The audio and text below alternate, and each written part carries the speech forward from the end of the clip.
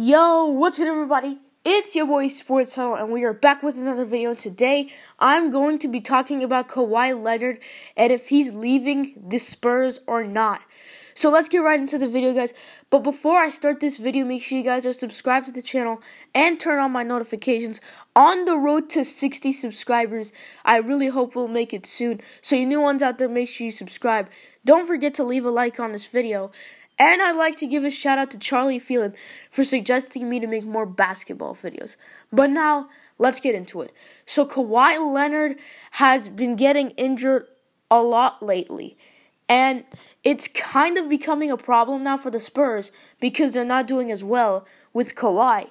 You see, last year when Kawhi got injured in the playoffs, they got eliminated because of that. But at least the Spurs still do have LaMarcus Aldridge, who can help out a lot, and Pau Gasol.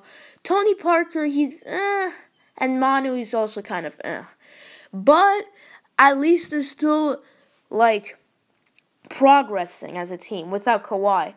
And we have been getting some news saying maybe Kawhi might leave, maybe Kawhi will stay or stuff like that. But I have a feeling Kawhi Leonard is maybe going to leave. Because, we'll see. Who knows? I might be wrong. We're just going to see what happens. Another shout I'd like to give to C. Weezy.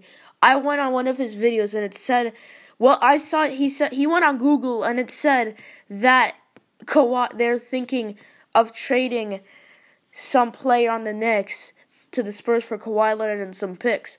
What do you think, guys? Do you think Kawhi Leonard's going to get traded or not? My opinion? Maybe. There's a maybe in there. We'll see. But if Kawhi leaves, then the Spurs will not be in a good position. And who knows? Maybe LaMarcus might leave. So, will this be a turnaround for the Spurs? We'll see. Let me know in the comments. Thank you for watching this video. I hope you enjoyed it, and I'll see you all next time. Peace out.